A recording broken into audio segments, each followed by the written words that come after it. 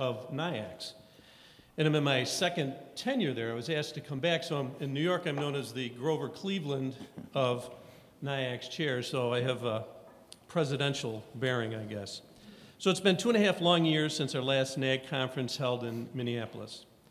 We waited and anticipated each year to see if we were going to be able to hold an event, and it's finally here. It's great to see everyone and get reacquainted with peers and colleagues. I'm not sure how everyone here feels, but as far as industry events held each year, NAG was the one conference I most looked forward to. Just to reiterate what John said, when you join NAG as a member, your dues fund the NAG scholarships and programming for the YEO, or Young Executives Organization. As John said, we award $5,000 scholarships to member companies each year, and I encourage you, if you've not joined NAG, to do so now. It's very easy to do it here at the conference. I hope you're all prepared to listen, learn, and share. The hallmark of NAG is just that. Every year we are able to listen to a number of burning issues that are impacting our businesses today. Learn as we set out to see more state-of-the-art retailers in a different market. Take the time to share with colleagues during one of the information exchanges and simply enjoy the fellowship of industry leaders. As any conference we attend, if we're able to take 1 to 2 ideas back to our companies that we can implement right away, we have more than paid for the price of attending. Our hope is that you all have a great experience over the next 2.5 days. With that, I say thank you all for attending. Enjoy NAG 2022, and join me in congratulating the incoming chair, Vern Young, CEO of Young Oil Company. Thank you very much. I forgot to put your slide there. Sorry. I got to get better on advancing these slides. That's Doug. All right, so we are going to take just a minute. I want to call our speakers up for our first session, which is called Culture as a Competitive Advantage. We have 3 outstanding speakers, so if you guys want to just take a minute, and we'll call them on up. So Tony, Dave, Tom.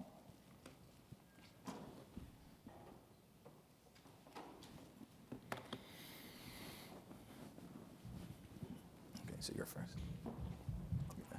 I'll introduce you in a second. Thank you. All right, thank you.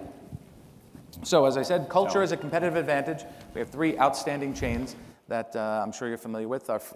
Tony L. Nimmer is the founder and CEO of Noria Energy. Tom Robinson is the chairman of Robinson Oil, Rotten Robbies. And Dave Simon-Digger is the president and CEO of Champlain Farms in Vermont. Our first speaker today will be Tom Robinson. Yeah, remember to advance the slide this time. Good job. And that makes it go. No, that's forward, this one. Oh, okay. So, good morning. Initially, all we thought, or at least all I thought I had to do, was to answer some really softball questions from John. But then he says, you got to put together a presentation and tell a little bit about your company. So, I don't know that I'm going to give you anything that's really great about culture, per se. But I wanted to give you a little bit of background of how we got to where we are, and maybe there's something that falls out about culture along the way. You know, I started thinking about culture, and you know, how did you get to where you are? And I think that it kind of falls into 3 different categories. One is, what are you trying to do? The second thing is, what are the personalities of the founders of your leadership? And then lastly, what's the history of your company? What kind of failures did you have? What kind of successes? How did that change where you ended up?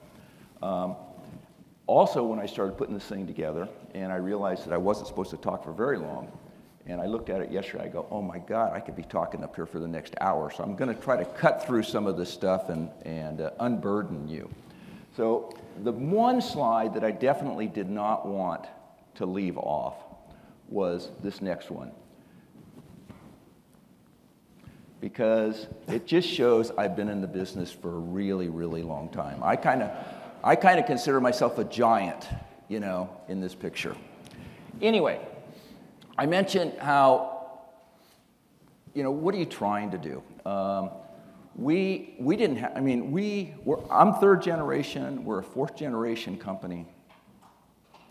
We didn't have a vision statement, we didn't have a mission statement, and we started to do some strategic planning with Jeff Bernard back in about 2003, and he says, you need to have a vision, you need to have a foundational piece.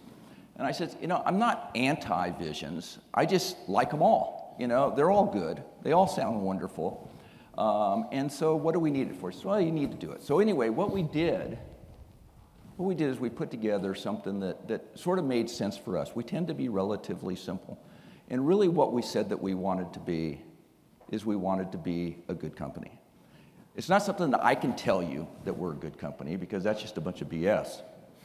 But we have stakeholders, and I think it really starts, it always starts with employees. And if our employees say that we're a good company, or we're at least not a bad company, we're doing okay. If our customers are shopping with us, if we get along with our community and neighbors, if we're getting along with our vendors, and we're making a little bit of money and the shareholders are happy, I think that we've checked all the boxes off and we're making some pretty good progress. And so that's really what we attempt to do, is we're just trying to be a good company. And we've actually got a little tagline that we're just trying to be good. So that's really all we try to do. In all honesty, we screw up every day. When you're doing thousands of transactions, you screw up all the time. But it's aspirational. What we're trying to do is we're trying to be a good company. So a little story on us is really a story of two companies, Coast Oil Company and in the day, Matson Petroleum. Let me start off with the Coast Oil side. Coast Oil started in 1935. It started by Herb Richards. Herb was a very innovative and very early successful retailer. He also really believed in associations and meetings like this. He'd love this meeting. He was instrumental in starting our state association. Back then it was called California Independent Oil Marketers Association.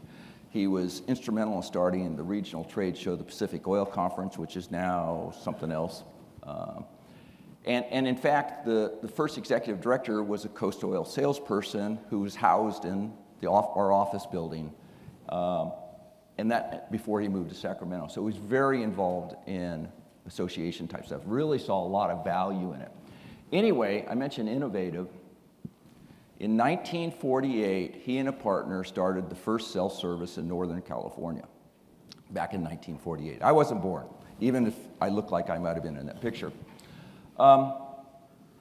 Then, later with partners, other partners, they started this sort of a buying co-op, and they called it Star and Bar because it gave nobody an advantage, none of the group an advantage. But it was really successful. They had premium stores before, they didn't have convenience stores. They had premium stores. They sold all sorts of stuff. They had a stamp program. They gave away Cadillacs. I think they gave away weekly Cadillacs for a period of time. And so it was they had a lot of success.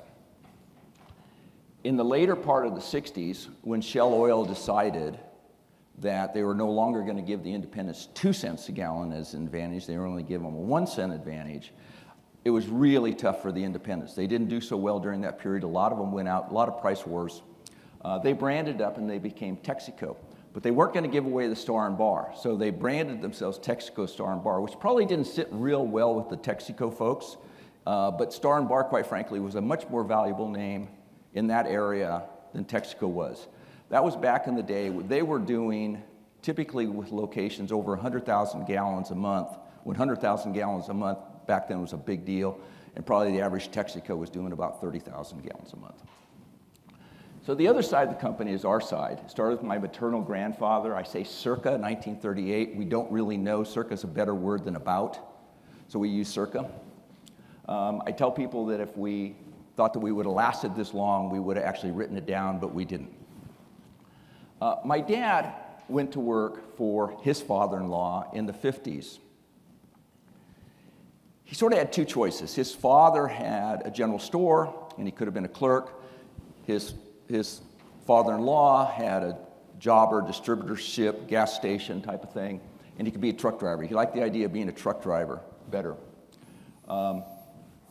My dad was sort of a classic, and relatively soon after that, so that period of them working together could have only been a couple of years. I don't remember, I was too young to know the transition.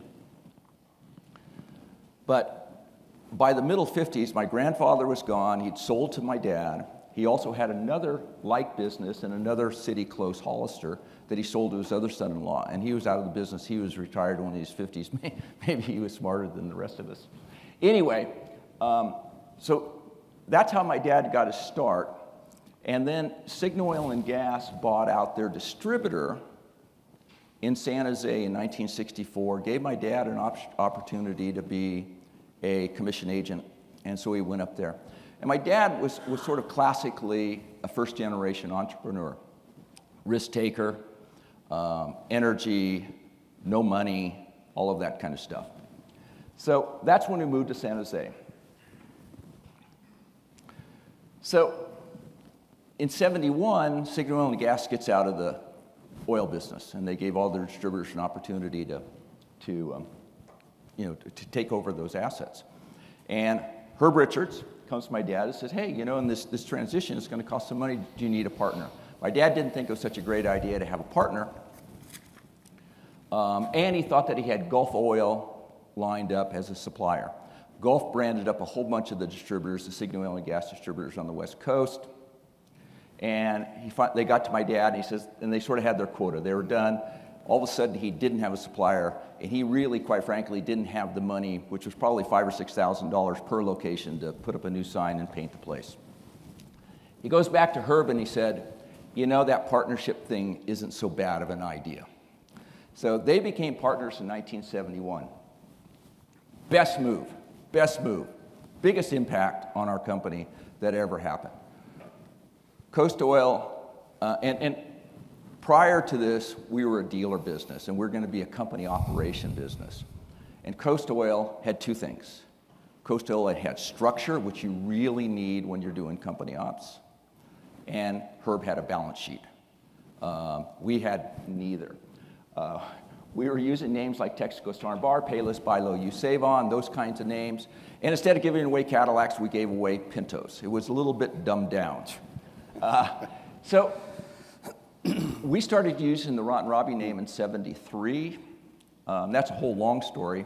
But really what saved our butt was the oil embargo, because that company, from the time it was started till the oil embargo, lost money every month, month after month after month. We just never made. Finally got healthy when we got into the oil embargo in the gas lines. So at that time, really, the West Coast during that period had been a very innovative area. People would come to the West Coast to see what was going on. And really after that period, in the 80s, the West Coast really is not a retail innovative space in general. We are a very innovative regulatory environmental space, and certainly our ability to sort of survive, the regulations and the environmentals and all of that kind of stuff certainly impacted, who we are today. And so that has just continued. It hasn't gotten any better. We are that on steroids. I'm just going to hit a couple other things. We did our buyout of Coast Oil in 2001. Herb was 88. He would have gone on forever. He knew he couldn't go on forever. He had nobody to transition it to. So we bought it out. It was great for us. Herb did live for another 10 years. He died when he was 98. And classically, he died one of those years where there's no estate taxes. A really smart guy. The two other things that I'll hit is we did a branding project with 360 Design, and that was important. I went to a NAG seminar with Quinn Ricker, had a thing entitled CEO Own Your Brand. And I think our branding was pretty good, but it needed to be tightened up. And we worked with 360 Design. It was really good because you just kind of cleaned up some of the branding stuff. And that sort of helped as we looked at our culture.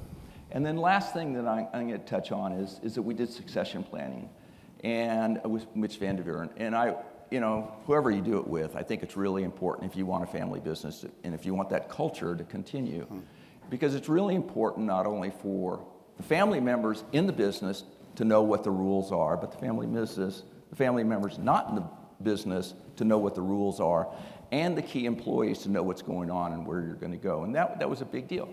And it made for the fact that, you know, I no longer am the president or CEO. I'm the chairman as of the first of the year. So with that, I'm done.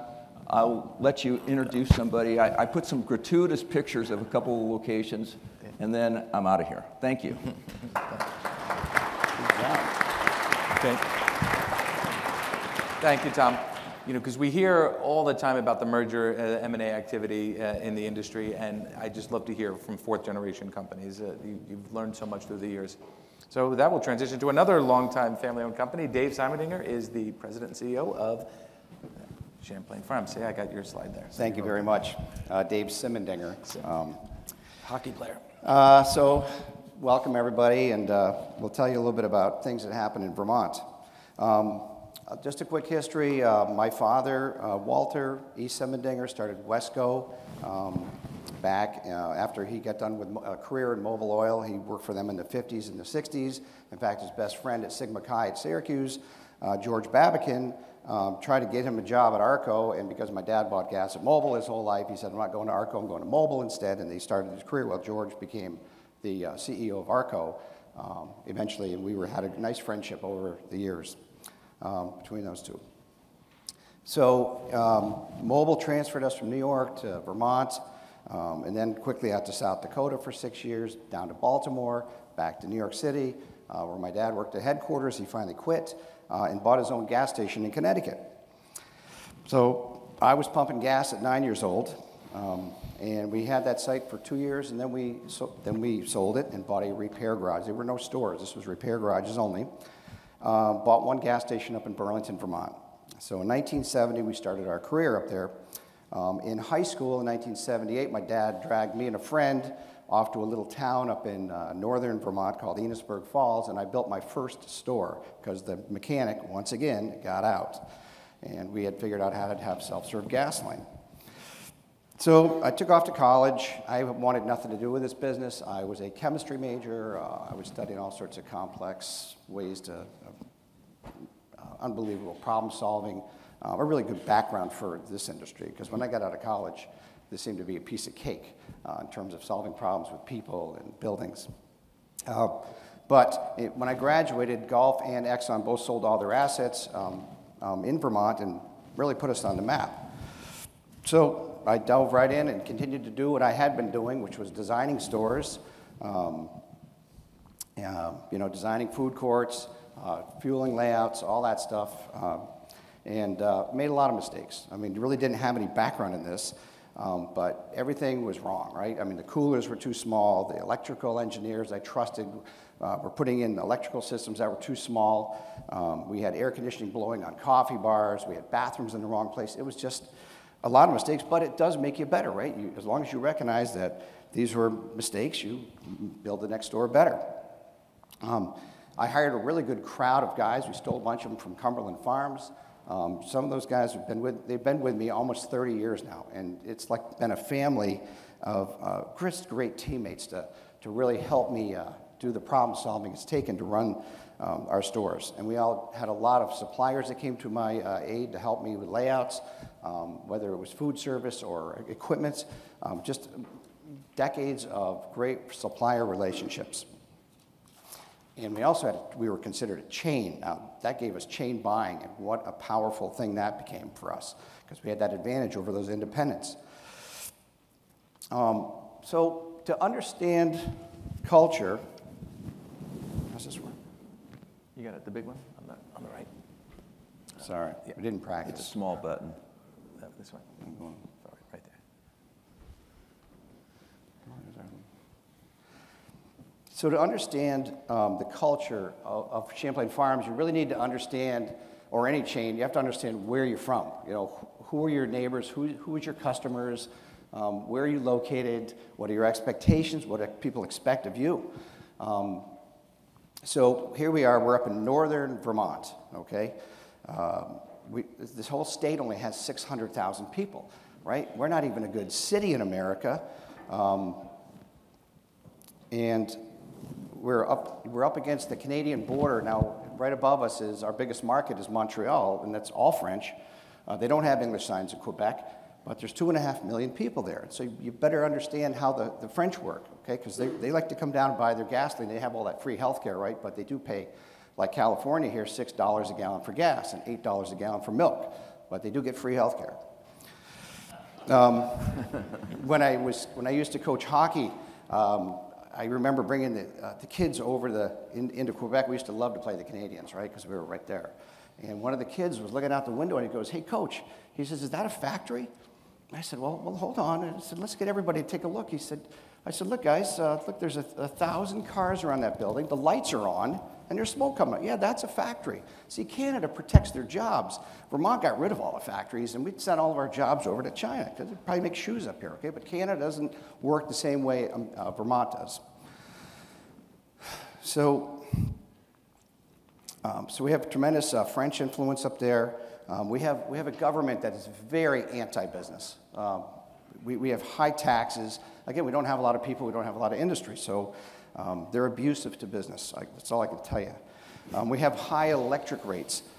We are the only state that's regulated, right? Every other state in New England, you can choose your utilities. Not in Vermont. You're going to pay all the money for the electricity. High property taxes. We have some of the toughest environmental regulations, and that changes how you do business, okay? It's hard to hang on to employees. It's been a brutal 2 years. I honestly don't know how we do it, except, pay matters. Our biggest expense is payroll, and you better be ready in the moment to give that person that raise if they're walking. Or you can run the shift yourself. You can just go work all night, and they don't care. But it's a brutal business, very challenging to make money in Vermont. So I'd like to just share a couple concepts that tie into those last two areas of high electric bills and tough environmental regulations. Now, my first one's called the Tunnel of Love. This was a quick family vacation where we took the family around New England, and we were down around Albany, New York, and this was not on the bucket list, but I spotted it off the exit, and I said, "You know what? My dad took me here when I was young. We're going to go." So we took the family into those elevators, and we went down 15 stories. All right, and you go down there, and you walk around all these caves. You get on a boat. You go in about a half mile. There's a wedding chapel down there. I think 500 people have been married down there. It's a cool place, right? So here it is, in the middle of August, and I'm driving back to Vermont, and we were going to build our next store that fall, and I was thinking, man, under my walk-in cooler, it's 35 degrees year-round. I wonder if I could put some kind of cavern or tunnel under the walk-in cooler. And when I was at UVM, that's the University of Vermont right there, in our beautiful lake, I took a course, thermodynamics, and we studied concrete. We learned how concrete really holds a lot of cold and heat for long periods of time. And I said, wow, I wonder if I could put 1,000 cinder blocks under my walk-in cooler. Structurally, they'll hold the cooler. They've got holes in them. I'll just migrate the air down through them. I wonder if I can cool the store. And so this was the store we built in Essex when I got back that fall. That's kind of my design. Another thing I'd learned on that trip around New England, I saw some things in Pennsylvania I didn't like. I saw some stores that really bothered me, and I swore I would never ruin the landscape of Vermont. I was going to try to design something that had architectural shingles, some bricks, something that could fit into the neighborhood and not just be a big horizontal placard with bright red and yellow and just something that to me would ruin the New England type of landscape. So I came up with this cape design, and it seems to fit in pretty well, roadside America. But, what am I aiming at? So this was my first design of this concrete vault that's going to go under the walk-in cooler. Okay? And we stacked it with cinder blocks. And there she is. Now, I'm not an engineer, but I do think it's cheaper to cool air off the floor and heat hot air off the ceiling. So I designed a cabinet where we take the air from the floor, which is like 60 degrees, run it through the blocks, put it into the store. And much more on the cashier. We want to keep the cashiers nice and comfortable. Well, we hadn't really opened the store. We just turned this thing on, and that building was 40 degrees the next morning. And I'm like, wow, this is really cool. We got free air conditioning. Typically, our stores need 2 air conditioning systems, 2 4-ton systems. But if you've got a tunnel, you only need 1. In fact, we have one store that has no air conditioning because it faces north. It has no afternoon sun coming in, and only the tunnel keeps that store cool all year round. This is the shaft inside the cooler where the air blows up through and then over to the blower and into the store. So and of course, if you got comfortable employees, you know, keeping that store cool, you're saving money. You didn't have to put the air conditioning system in. You save money on the refrigeration and Freon and maintenance, all that stuff. You got more money to play with. You got more money to pay your employees. And what do you get? Happy employees. All right, I'm going to jump over to environmental compliance, okay? Right across the spectrum here. Vermont just haven't been a really, really tough state to deal with.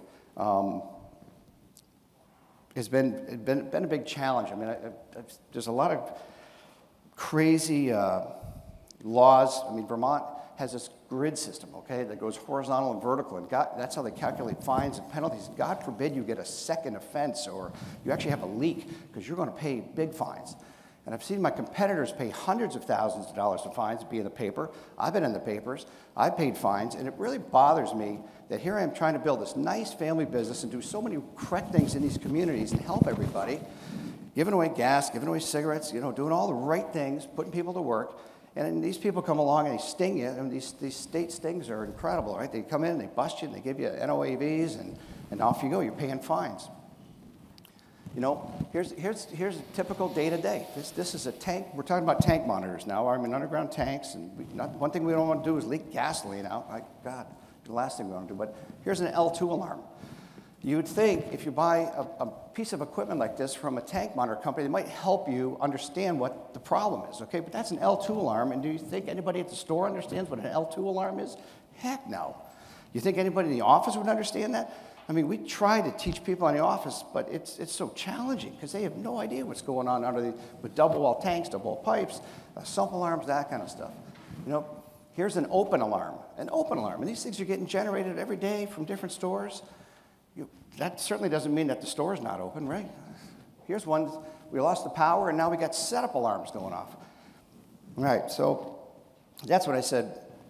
You know, I'm going to come up with a better way here if I can. And I came up with what's called the Tank Monitor Report. And basically, this is like our Bible, where what we do is we take each location and we've assigned what it's going to take for the site to be compliant. Okay, so in this case, this particular store, we highlighted, you can't read it, it says all functions normal. All right, this particular store, not only does it have to have all functions normal, but it's got to have 3 passes because those are single wall tanks.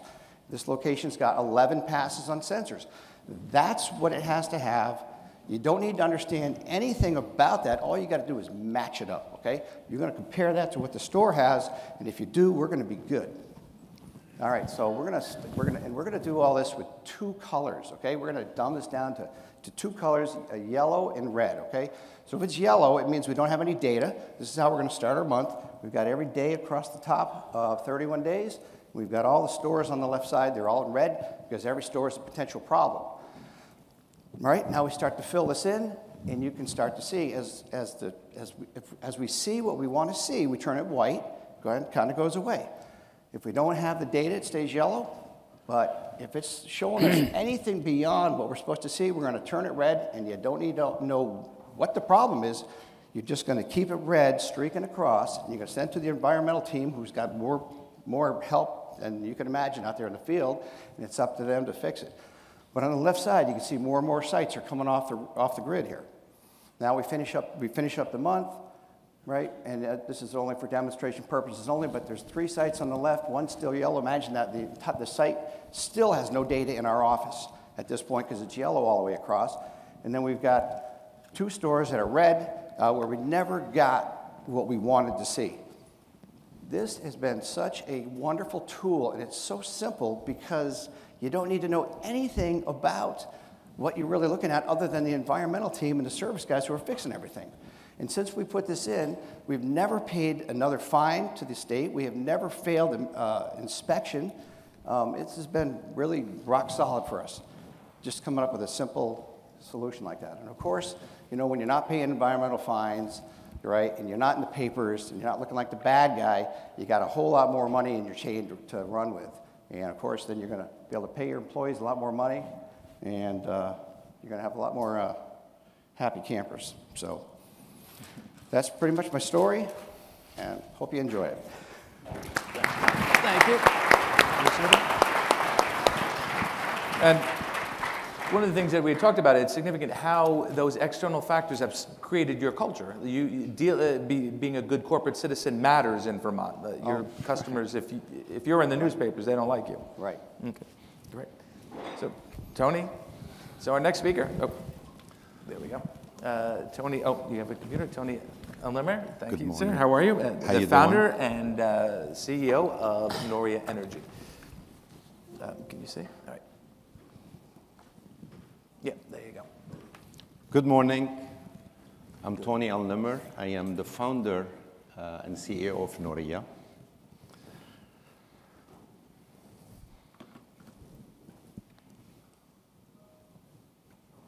From our humble beginnings 33 years ago, and our first location in Auburn, Mass, I never imagined that one day of our organization would impact the lives of more than 2,000 dedicated employees, more than 18 million loyal customers, and would span across 5 New England states, from Hartford, Connecticut to Waterville, Maine.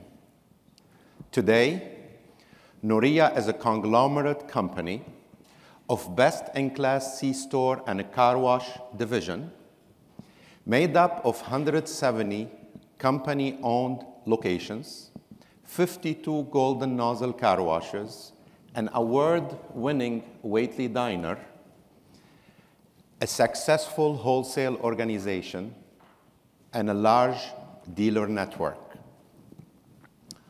We are an organization that is indeed more diverse, diversified, and successful. But there is much more to be done. Our company, through its 33 years of growth, has remained bonded to the same ideals that have helped make it successful. Are those things: passion for delighting our customers and caring for our employees. A few years ago, our company reached an inflection point in its history. The launch of our Noria brand, which we're so proud, built on our 5 team-centric pillars: educate, empower, inspire, incentivize, instill accountability on all levels of the organization. This Noria brand reflects our company's future, strategic direction, mission, and goals.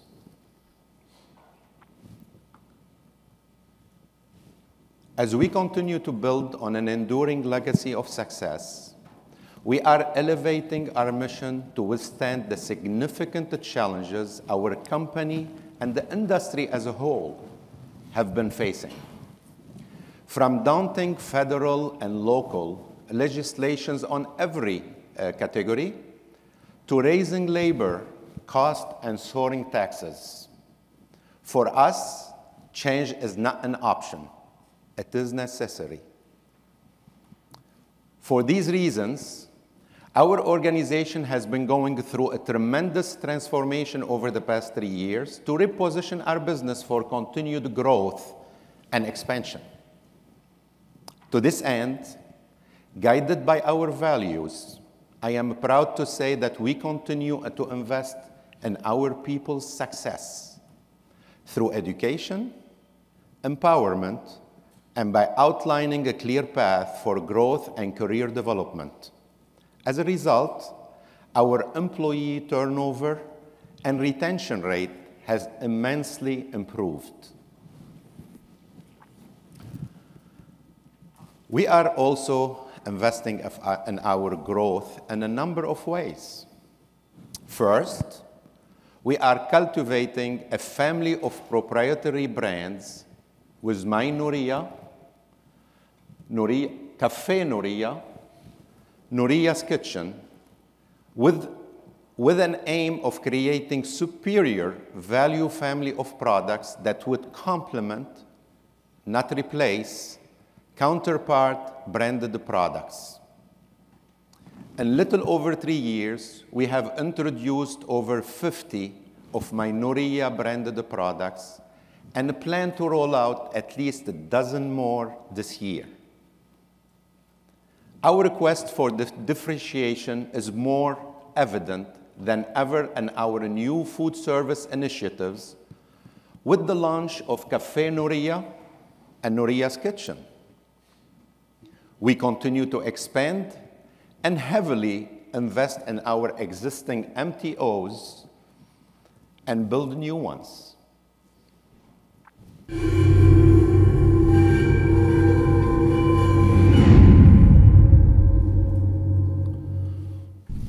Long before we launched the Nouria brand in our Lewiston site, we were busy working on our internal branding because we believe that no matter what brand we put on our building, the reality is the essence of the Nouria brand is its people. So to build a strong brand, we needed to ensure first that our team is engaged and understands their role in turning the Nouria aspirations into reality. Every community and market in which we operate has its own unique character, identity, and charm. We really have a keen appreciation for the uniqueness of each of those communities and markets, and understand that consumers' shopping needs are not homogeneous. So that factor was really a huge consideration in defining how the new Nouria brand was going to look and feel like.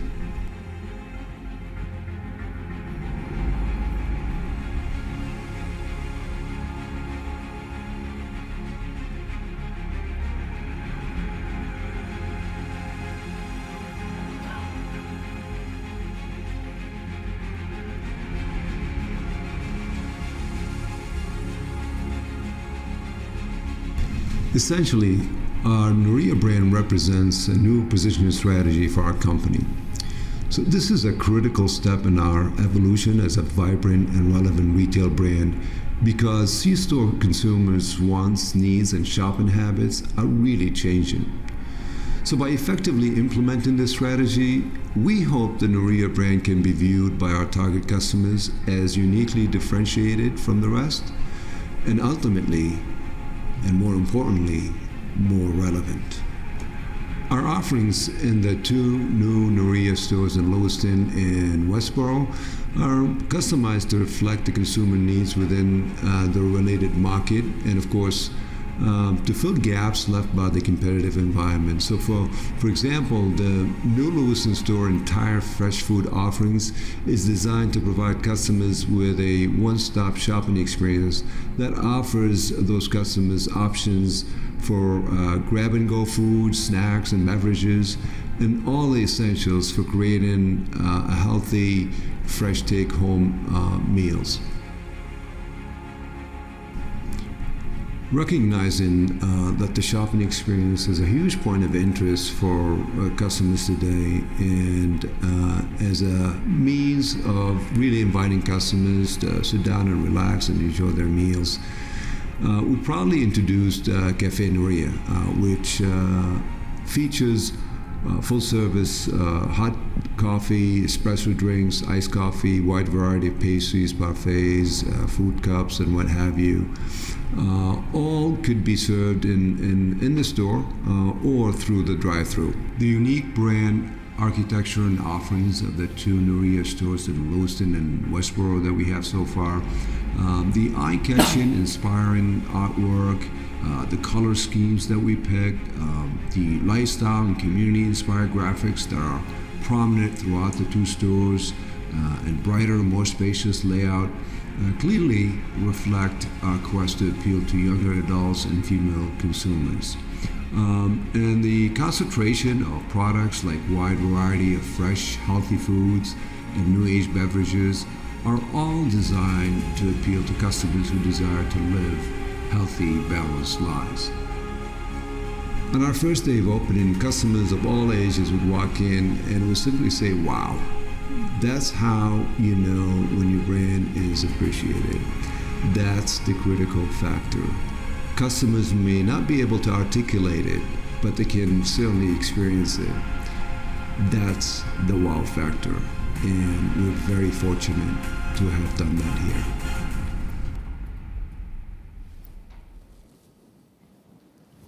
This video outlines the strategy for the brand going forward. Second, our company has grown to the size it is today, mostly through successful acquisitions over 33 years of existence. We continue to look and participate in acquisition opportunities where it makes sense for us in a fiscally responsible way. We have the desire and resources to continue aggressively acquiring assets that fits our standards and our long-term growth strategy. This year and over the next several years, we will be investing millions of dollars in a new technology infrastructure and business intelligence platforms in all areas of our business to help augment our value proposition, convenience, and improve our operational efficiency and decision-making process. In addition, we're adding more resources and expanding our efforts to grow our dealer network through better recruitment effort and value-added proposition. Soon, we will introduce a compelling dealer program to support that effort.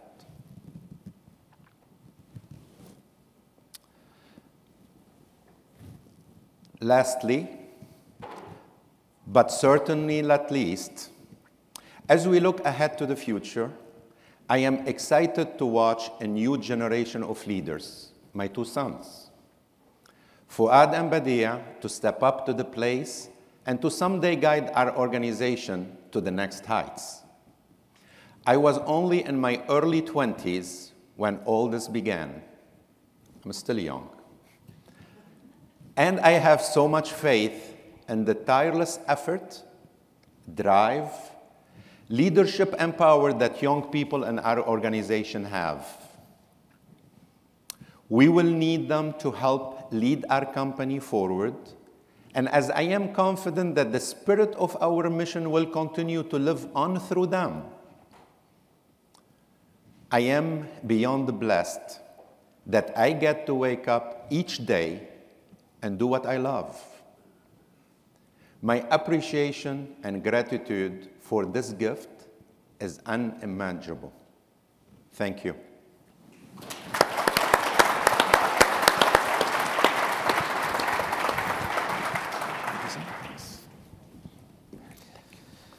Thank you, Tony.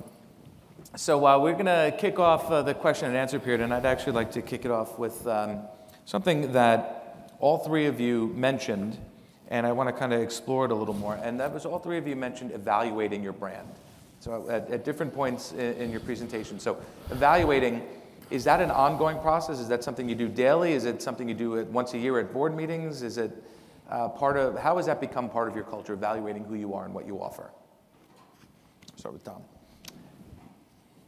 Do you mean our brand or our strategy? The strategy. Okay.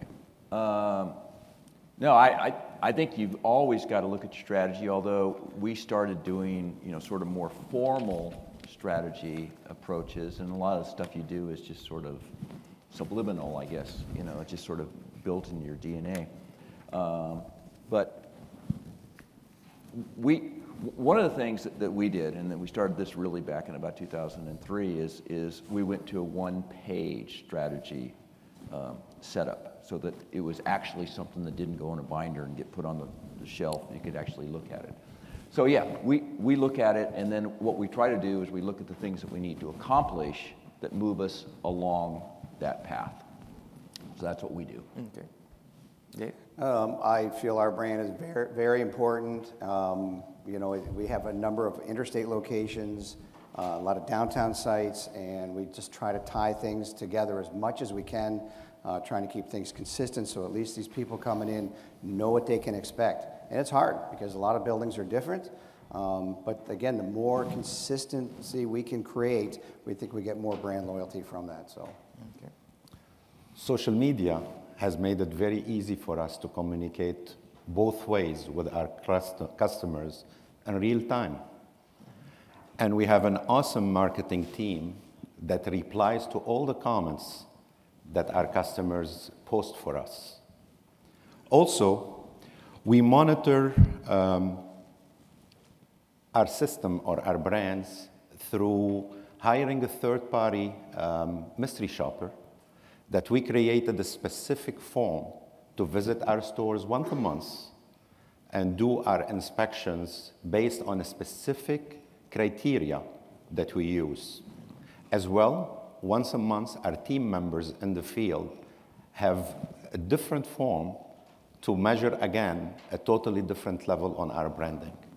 And those are the two ways we measure on our brands. Okay. All three of you also mentioned employees and the labor market being what it is, training, I'm sure turnover is high. What role are employees playing in your brand and in the development of your culture? So, Dave? we have some markets where the stores are very close.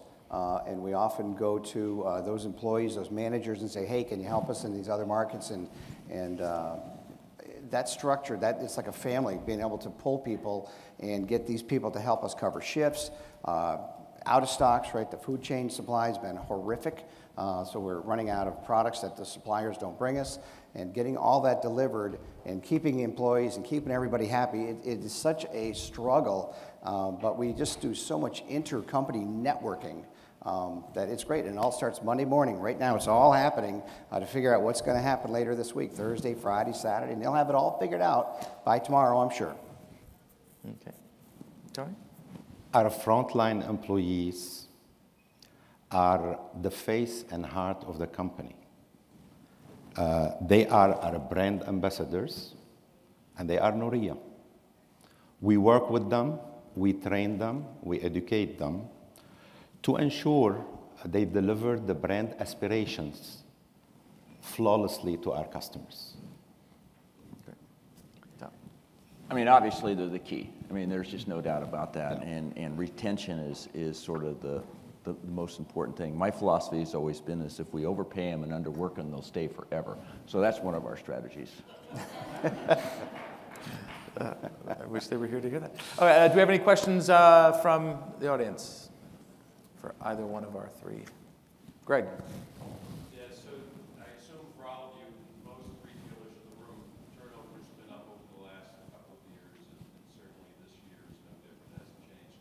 What have you done differently in the last 12 to 18 months than you had in the past to help with retention and build longevity of your employee base? Who wants to take that one first? Yeah, we run towards paying them more.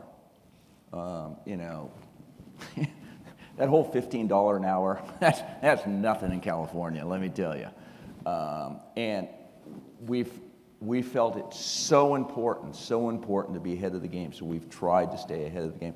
We've done different things when we were during the COVID situation. We've always done an annual profit sharing bonus, and so if we do well, you know, we pass it along. We pass it along at the end of the year. We did some early profit sharing bonuses, and we actually did pretty well in the year, I guess 20, that we ended up having a profit sharing bonus too, which was a big deal. But we have just continued to really work hard. One of our, we do a balanced scorecard, and we've got, I think, 9 different goals. One of the goals is, the only thing we really track is the turnover of our full-time, part-time cashiers. And that number is sort of hanging around that 50%, and we're pretty happy about that. We know that we know that we sometimes need some more folks, but we're doing pretty well, and it's primarily because I think that we're really running towards making sure that we're paying well.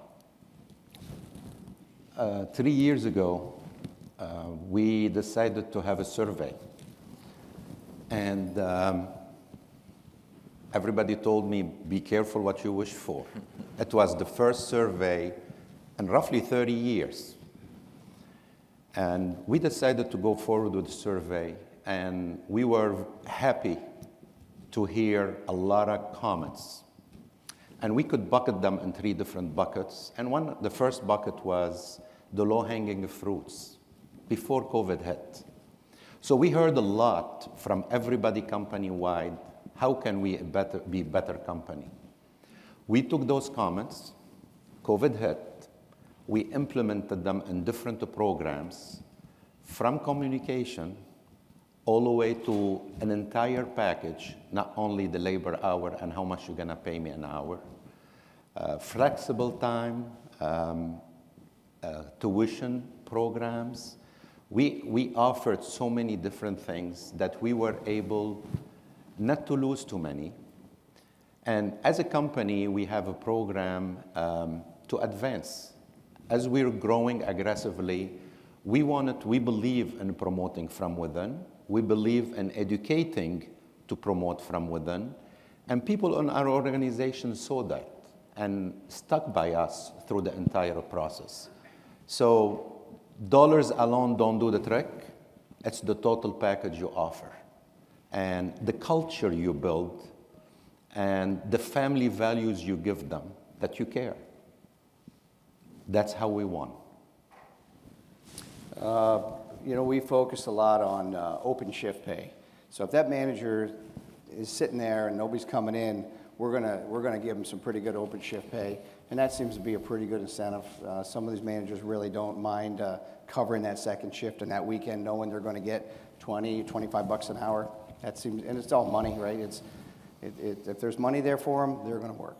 And I'd rather have the manager working the weekend than anybody else, because they're the most honest person and hardworking person I got. So that's worked pretty good for us. But we have had to cut all the 24 hours. We've had to scale things back. It's just the nature of the beast until things get better. I'll just toss out one other thing real quick too, is that as we went into the COVID, you know, our sales plummeted, and we didn't need all of those people. We didn't cut anything back. We ran them as you know, we had a lot of folks on duty, and I remember talking to one cashier that had recently worked in a restaurant, and that restaurant had closed, and he was happy that he was working. Really, in our company, everybody stayed pretty whole through the COVID situation. Probably the only ones that cut back to anything were truck drivers, because obviously you weren't delivering as many loads, and we tried to make it up with them some more PTO. So we tried to keep people whole during that process, and I think that was important. And they remember that and appreciate that. Okay, any other questions? Comments? Relatively large size chains with multiple people. How do you make sure that new team members coming into your organization are getting a story of who each of you guys are? So we share a little bit of that today, but what are some of the tactics you guys are making sure that new team members coming in are getting your story, the right message around who your brands are? Great question.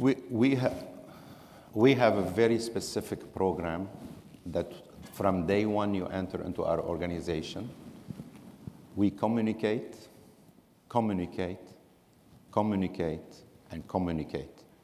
We have a robust training system, internal, that we take them through a process from A to Z before they go to any position within the organization they were hired to.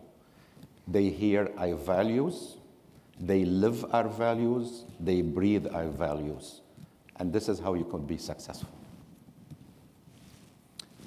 You know, being the owner, I try to spend 50% of my time in the store so I can get out there and meet them. I do get involved with some of the interviews, especially if it's a store manager, but the turnover's not there. It's the cashiers, a lot of the night people, the weekenders. But we do have training stores in certain areas, so if you're going to come work for us, you're going to go work in a specific store where we got a good manager who's been with us almost 30 years, and she's going to make sure that you're trained in how we do everything. That's kind of how it works with us to get them to the right store and the right people.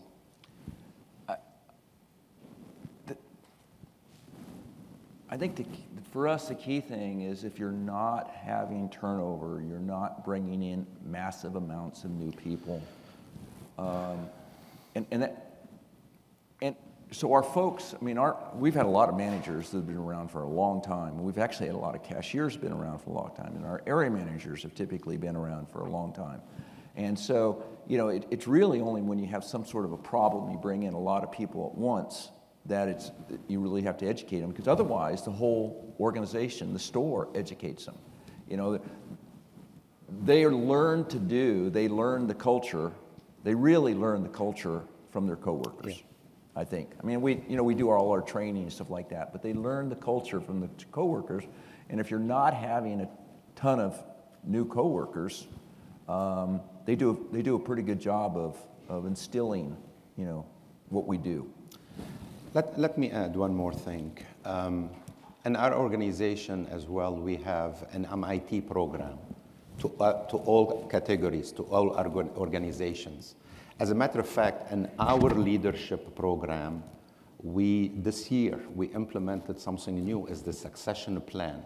So every leader in our organization now has an identified successor.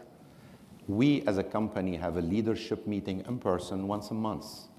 Now we're inviting those successors into those meetings to feel and work on a succession plan into the future, and they can see what leadership team members make decisions on behalf of the company. Now we're letting them be owners and become part of that. And this is, for me, was brand new, and the feedback we got was unbelievable. So my advice to you, if you want to grow, don't keep everything to your chest. Be honest, be open, be transparent, demand, but be fair. And that's how every company is successful will be. All right. Thank you. We are, the red light's blinking, so that means we're a little bit over. So Tony, Dave, and Tom will all be here for the conference. So if you have questions, you can come up and talk to them. But I do want to stay on schedule. So again, a big round of applause for our three wonderful speakers, gentlemen.